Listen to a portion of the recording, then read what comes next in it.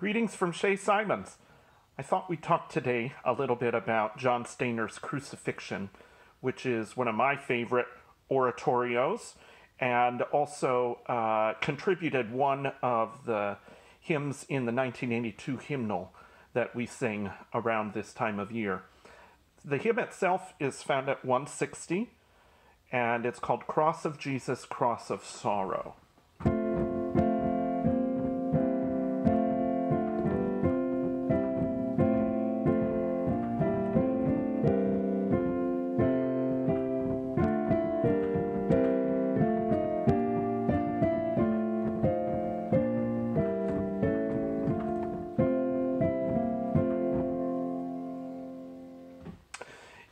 A beautiful hymn with a text written by William Sparrow Simpson, and this comes directly from the oratorio, The Crucifixion.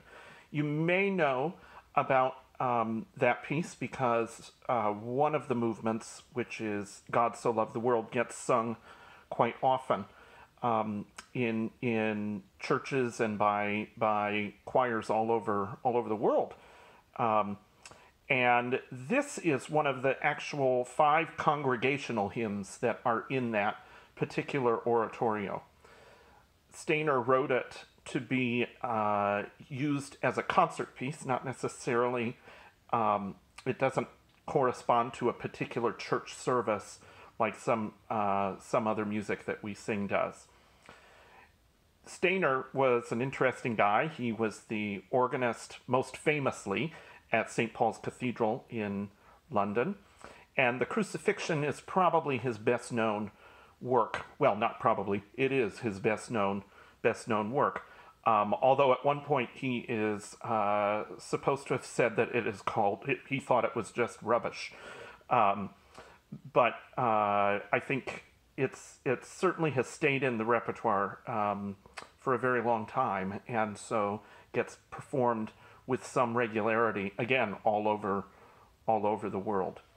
So since we have a little bit of time, I hope you'll listen to the entire Crucifixion. It takes about an hour, and it's sort of like, really has roots, a piece like this, back to the Passions of Bach and Schütz, where there are solos that alternate with choral pieces.